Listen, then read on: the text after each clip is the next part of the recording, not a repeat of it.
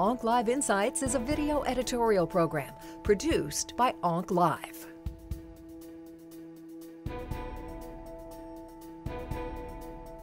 The timing of treatment for follicular lymphoma partly depends on the staging of the disease. For a patient who has limited stage follicular lymphoma, treatment purposes is really curative because many of those patients, when treated with the radiation therapy, can achieve a cure. So for those patients, as soon as we make a diagnosis, we tend to treat those patients. Whereas for the patients, actually a majority of the follicular lymphoma patients were diagnosed with advanced stage. So for those patients who are not symptomatic, we tend to choose a watch and wait approach. The time to consider treatment is when patients are having either symptomatic disease, such as the B symptoms with fevers, chills, night sweats, weight loss due to poor appetite, or severe fatigue. So those B symptoms are indication for treatment. In addition, if a patient is having bulky lymphadenopathy that's causing symptoms or causing impending organ compression, that's another indication.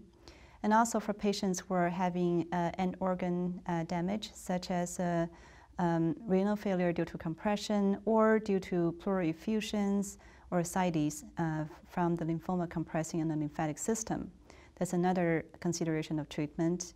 And also for patients who are developing cytopenia due to the lymphoma burden in the bone marrow. So when the bone marrow is not functioning well due to the overwhelming amount of lymphoma cells in the marrow, that's another indication to treat.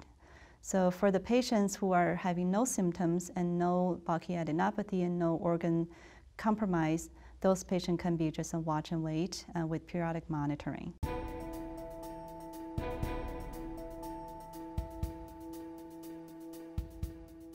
It seems sort of antithetical, but watch and wait has been a standard of care for patients with follicular lymphoma.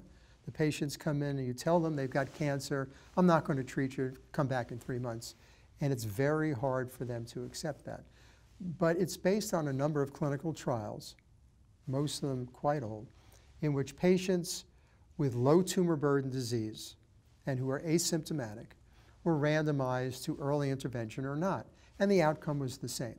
So watch and wait has become a standard because why subject patients to chemotherapy if it's not going to be beneficial and if they can wait and get treated later? And as I tell patients, every treatment we give them has toxicity, expense, and nuisance.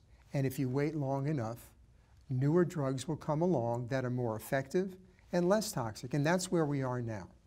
We have a plethora of new drugs out there, such as idelalisib and others, which target pathways within the B cell.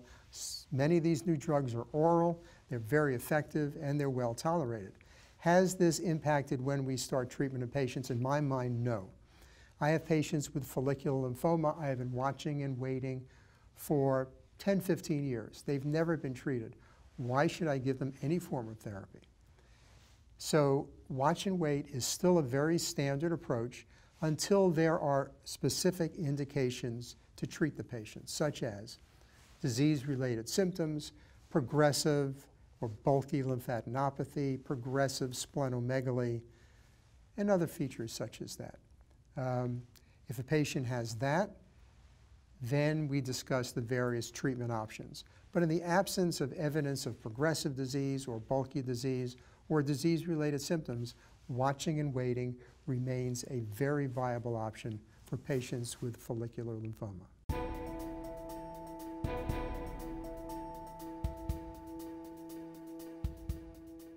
With follicular lymphoma patients, the goal is always going to be to improve progression-free survival.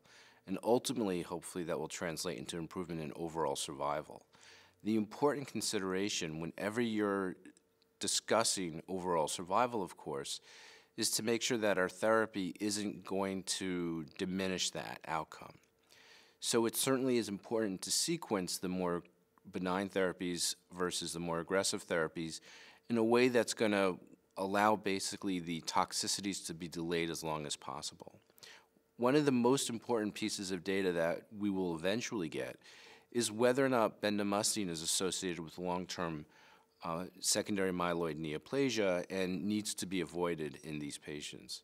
We already know from the current data that bendamustine plus Rituxan is actually better and less toxic than R-CHOP, and that certainly has had a tremendous impact upon how we care for our patients. But with the advent of other therapies like lenalidomide and Rituxan, or idelalisib, ibrutinib, and other B-cell receptor antagonists coming down, as well as other small molecule inhibitors, the hope would be that we could even push out the more toxic chemotherapy agents further.